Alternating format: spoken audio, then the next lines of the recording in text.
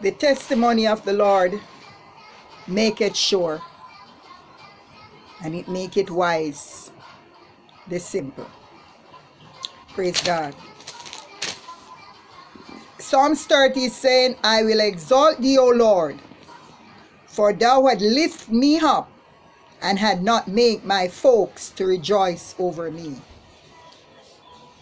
O Lord my God, I cry unto thee, and thou had healed me. O Lord, thou had brought up my soul from the grave. Thou had keep me alive, that I should not go down to the pit. Praise God. So when you're down there in the pit and God take you up out of it, then therefore you always have a testimony. For the testimony make you wise. And your testimony will also help somebody else when they hear it, so that they can come up out of anything that they are in. Yes. Just a little testimony about myself. Now, I was in the world. I used to love partying every weekend. I got my hair done. I have to get my hairstyle every week. New dress, new shoes. Yes, everything. So if you are out there and you feel like you have gone far and you cannot serve God, He will, if you make your mind up to be saved, you will be saved. Yeah. You will be in the world, but you are not of the world. You don't look like the world. You walk because God would have you as a light in this dark world of sin. So I was there. And I was working in the craft market, dealing with a lot of tourists, having a lot of US dollars. White people used to love me when they see me. They always admire me. They always ask me a lot of things and so on. So I was there, going my own way, doing my own thing, until one day a lady invited me to church. That Sunday I went to church, minding my own business, natural like anybody else, never know nothing about the Spirit of God, until one day, that Sunday, the lady sing, and when she sing, I noticed something move in my body, and I could just get up and say, hallelujah, and I feel different. My whole body was different. Then a couple months after that, pastor asked me if I want to be baptized.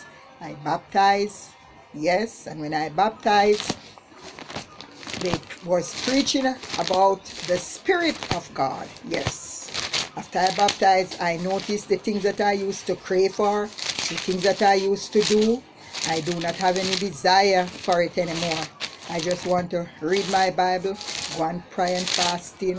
All who I did have things with, I walk and I greet them, talk to them, make it right, make it right. So the word of God said, without the Holy Spirit, you are none of these. So while I was there, the scripture was preached, the word of God preached, and the pastor said, without the Holy Spirit, you are none of it. So I began to ask God about the Spirit of God, and began to see more about the Spirit. Now, if you look in Romans 8, verse 14, Romans 8, verse 14 said, for as many as are led by the Spirit of God, they are the Son of God. Praise God. The 8th verse is saying, so then they that are in the flesh cannot please God. So you have two sides. You have the fleshy side and you have the spiritual side. We know more about the natural side because we were born into a natural world, but we don't know about spiritual things. The spiritual things is the spiritual side of you is to lead you to all truth, is to take you from darkness into marvelous light, is to give you wisdom, give you knowledge, give you understanding, give you love, give you joy, give you peace. Yes. So it said, for to be carnal minded is death, but to be spiritual minded is life and peace. Because the carnal mind is empty against God, for it is not subject to the law of God, neither indeed can be. So then they are that are in the flesh cannot please God. So I was there and I sought the Lord, I cried, I pray out, until one day I feel my whole body like it was electrocuted. Hallelujah. And I speak a different language. And out of that different languages, praise God, I become a new person, walking for God, living until this day. So if you are out there and you know about the natural side without the Spirit of God, you are none of His. Romans 8 verse 8, He's saying, so then they are in the flesh, cannot please God. So if you are in the flesh, you will seek for the material things of this life. You will want to know more about to please yourself and not the Spirit of God. The Spirit of God desired the Word of God, prayer and fasting, and to be a set apart person. The 10th verse of Romans 8 is saying, and if Christ be in you, the body is dead because of sin, but the Spirit is life because of righteousness. So the Spirit of God cannot live in you if you are a person that entertains sin. You have to live in righteousness. And righteousness exalts a nation, but sin is a reproach to any people. But if the Spirit of God that rise up Jesus from the dead dwell in you, he that rise up Christ from the dead shall also quicken. So you must have this quickening spirit. Quicken it your mortal body, this Christ that dwell in you. So you must have this quickening spirit, that whatever you go through in life, whatever you undergo, the Spirit of God will resurrect you from what condition it is. Because the Spirit of God is the anointing, and the anointing break the yoke, and He set the captive free. So therefore, brethren, we are a debtor not to the flesh, to live after the flesh. So it's not a must that you live after the flesh. You have to live and abide by the Spirit of God. The Spirit of God. He said, for if you live after the flesh, you shall die. But if you through the Spirit do mortify the deeds of the body, you shall live. So if you walk in the flesh, you shall die. Not mean die and bury, You're walking dead without Christ. You're walking dead without Christ. That means you will not have a conscience to see when you do the things that is wrong or the things that is right. So when you have the Spirit of God, it reminds your spirit, and it refresh you, and it will make you happy, it will make you peaceful, and it will make you joyful. For as many that are led by the Spirit of God, they are the sons of God. For we are not received the spirit of bondage against to fear, but we have received the Spirit of adoption, thereby we cry, Abba, Father. So the Spirit of God, wherever the Spirit of God is, there is liberty. You cannot be free except the Spirit of God set you free, all completely. You have no fear. You see, like how some people fearful of things and fearful of this and fearful. Once you have the Spirit of God, you have no fear. Praise God. You receive a spirit that whatsoever problem you are going through, you can always call upon Abba, Father. You know that you have a Father that you can call to. You can depend upon Him. He will take care of whatsoever situation that you are going through. You call upon Him when you have your bills to take care of, and God will supply your needs according to riches in glory. You are not left by yourself. You always have this Father that you can lean on Him. Although you don't see Him, but His presence, hallelujah, will always be with you. For we have not received the spirit of bondage. Therefore, when you have the Spirit of God is within you, you cannot go in bondage. It's like, praise God, what happened in this nation the other day. There was a spirit of fear. There was a spirit of bondage. Although you don't have on the chain on your hand and your feet, but you could feel that you were shut into a box. But the Spirit of God is in the world today, and that's why people have been free. Hallelujah, to march peacefully, hallelujah, to stand up for their right peaceable, because the Spirit of God gives their liberty, hallelujah. And when you have the Spirit of God, no one can shut you in, no one can shut you down, no one can keep you quiet, hallelujah. Once you do it the right way, the truthful way, God will have your back, hallelujah, because we call unto Him, we cry to Him, hallelujah, and we say, Abba, Father. The Spirit itself bear witness with our spirit that we are the children of God. So if you said you're a Christian and you're still living the same old way, tell lie, thief and do all kind of things, praise be to God, and you say you still go to church, then therefore you don't have the Spirit of God in you. You have another spirit, because the Bible tells you in Ephesians that these are the spirit that is now working in the children of disobedience. So you have all kind of spirit, and that's why the Bible said try the spirit whether if of God or not. Praise be to God. Praise the Lord Jesus. The Bible said in Romans 8 verse 17, and if children, they are hears of God, and joint heirs with Christ, if so be that we suffer with him, that we may be also glorified together. So once you are in Christ, praise be to God, it's a suffering. Praise God. It's not everybody gonna like you. It's not everybody gonna speak good about you. Someday you will be happy and another day you will be sad. And therefore the Bible says, come from amongst them, be separated, touch not, handle not, taste not. Praise God. So therefore you are going to suffer. Once you be called by the name of Jesus Christ, you will be suffering. You will have sleepless night. People tell story on you. People abuse you. People call you all kind of name. Praise be to God. But Jesus, the Bible said, we are here of his kingdom. Here, praise God.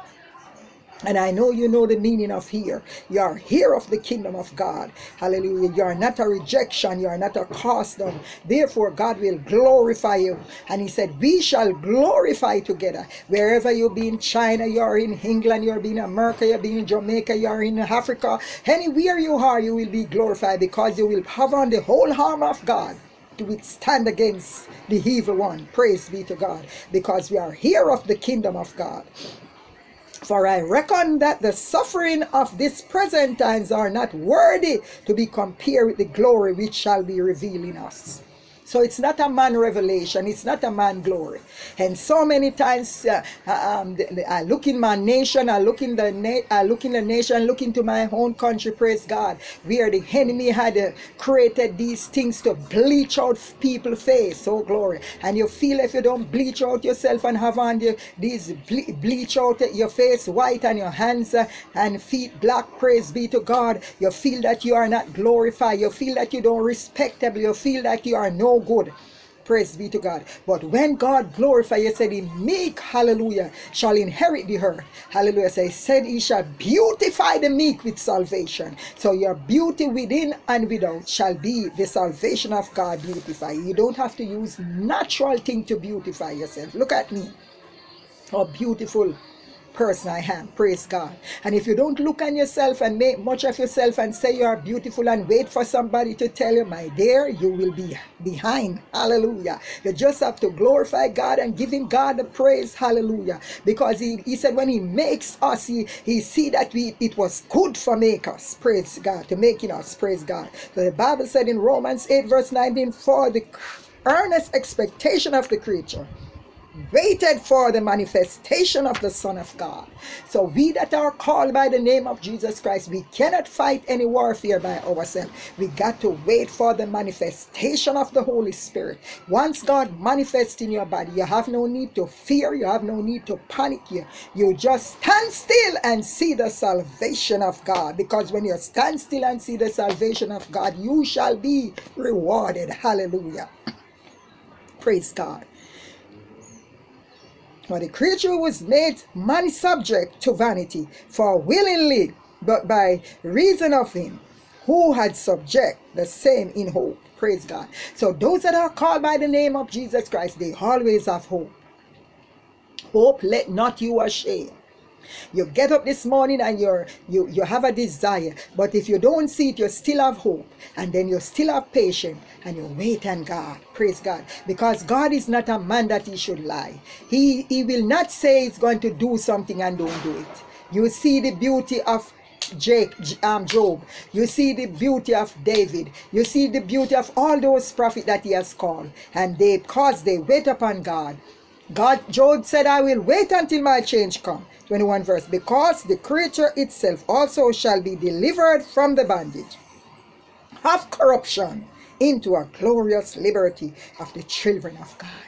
So whatever bondage that the enemy would like to put upon us today, whichever by any form of signature, our statues, praise God, our symbol, whatsoever the devil planned to use to subdue God people today, hallelujah, the Bible said, because the creature itself also shall be delivered from the bondage of corruption. Praise God.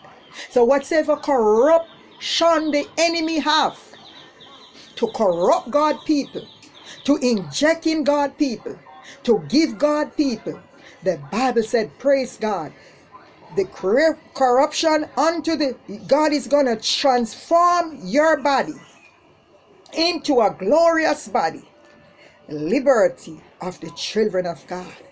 God is there, he know how to works. Somebody is saying, no, God is not doing these things. But God will allow man, when people turn away from God, when people take their own stand, when people forget that there's a God, God will use people. God will use human experiment. God will use it. God will allow that person to do it.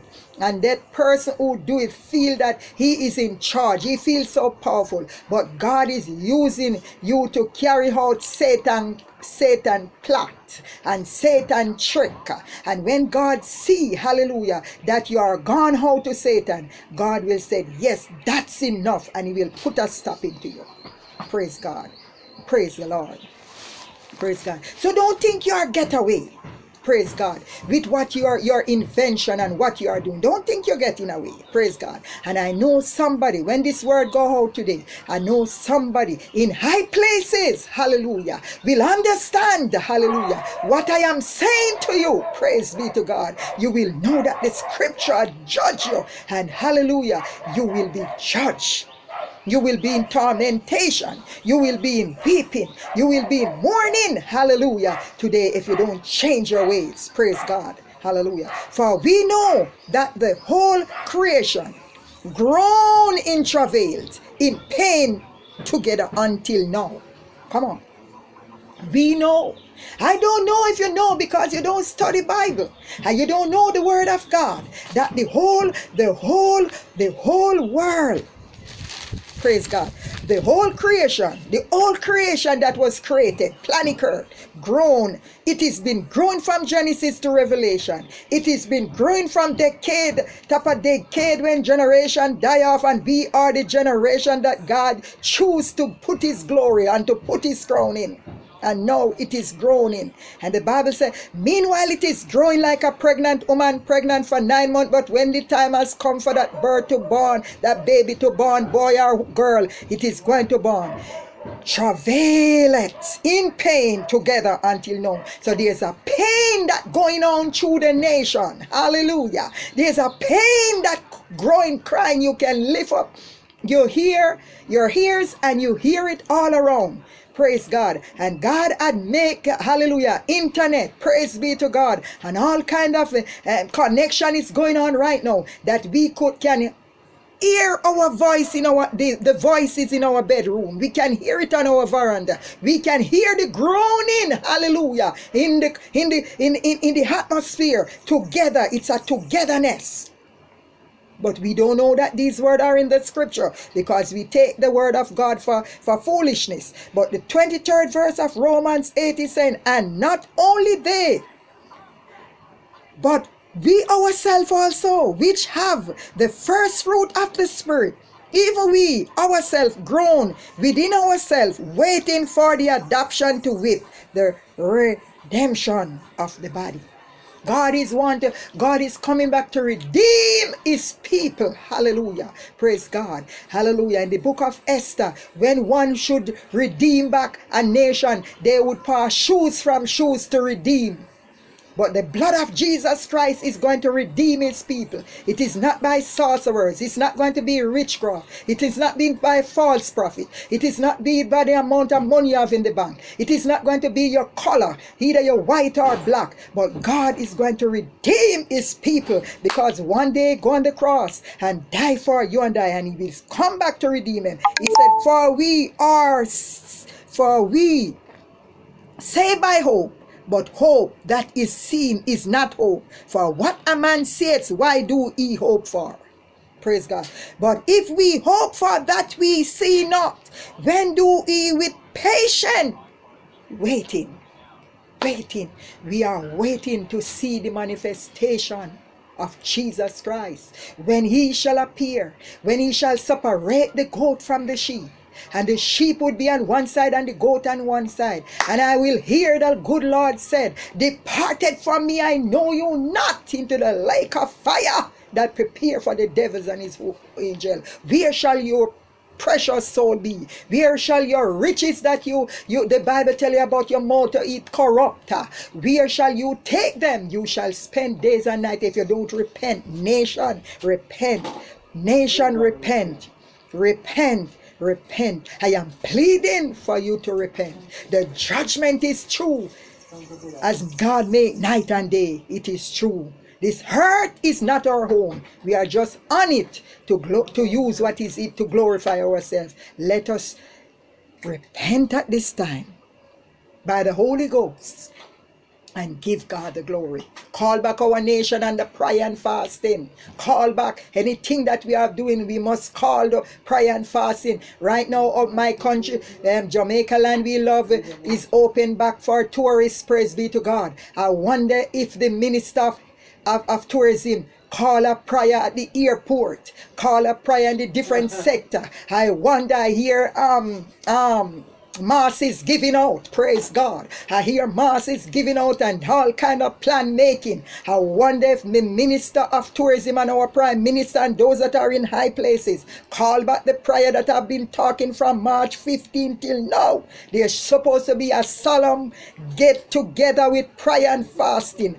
and put God first. Hallelujah. In everything that we do. Hallelujah. That's why our national anthem and our national pledge was signify the righteousness of the land. Jamaica land we love today.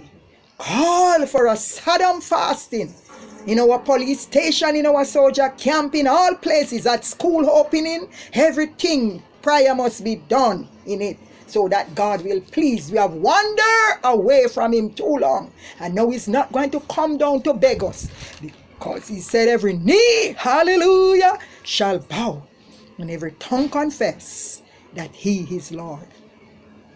He's not going to come down to beg us. But I'm glad he takes somebody from in your own country, from 92 till now, in the sun hot. I was so black. And it's just because I am not in the sun hot as how I used to be there, why I have this little cool look. But it's not going to go in vain. I'm calling upon my country. Go back in prayer. Go back in fasting. Go back and let the people let out by example.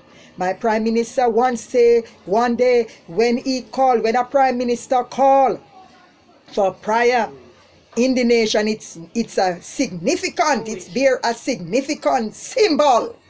I am listening to hear that shouting of echoing.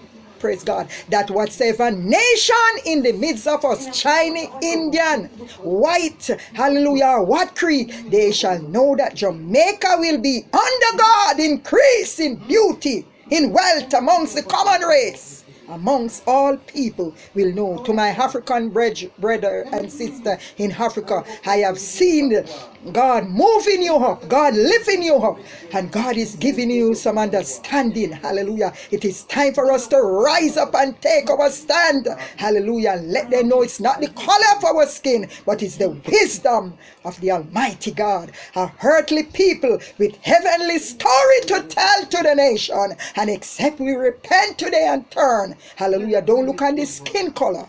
Don't look at the education background. Look at what thus said the Lord. In Jesus' name.